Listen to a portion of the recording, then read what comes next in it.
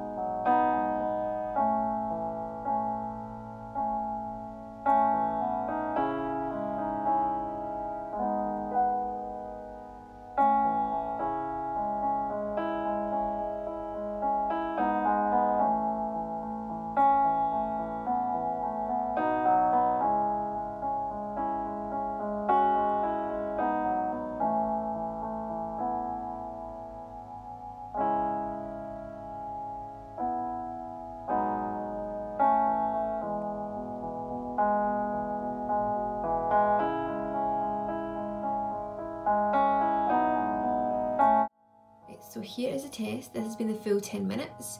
To me it looks pretty negative, but as always I will put a little picture in at the end so you guys can give your verdict on it. I use a grayscale and just your normal picture so you guys can get that full picture of it and you can see if there's anything on it, but to me it looks pretty negative. But that means I will be taking my Letrozole this month. I will keep you guys updated with everything else that's been going on, and I will try my best to upload a little more often because I know I've been off, but if you've watched my previous video, as I said, you will understand why. So yeah, if you like watching my videos, please like and subscribe to my channel, and don't forget to put your bell on, and I will see you all very soon.